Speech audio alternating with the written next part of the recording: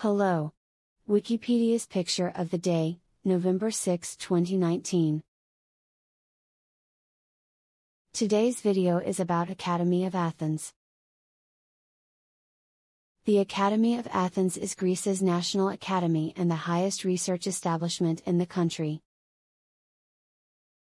Established on March 18, 1926, it operates under the supervision of the Ministry of Education and Religious Affairs. This picture shows the main building of the Academy, a neoclassical building between Panepistimiou Street and Akadimias Street in the center of Athens and one of the city's major landmarks. The building was designed as part of an architectural trilogy in 1859 by Danish architect Theophil Hansen, along with the university and the National Library. The Greek neoclassical sculptor Leonidas Drosis sculpted the principal multi-figure pediment sculpture, on the theme of the birth of Athena, based on a design by painter Carl Rahl.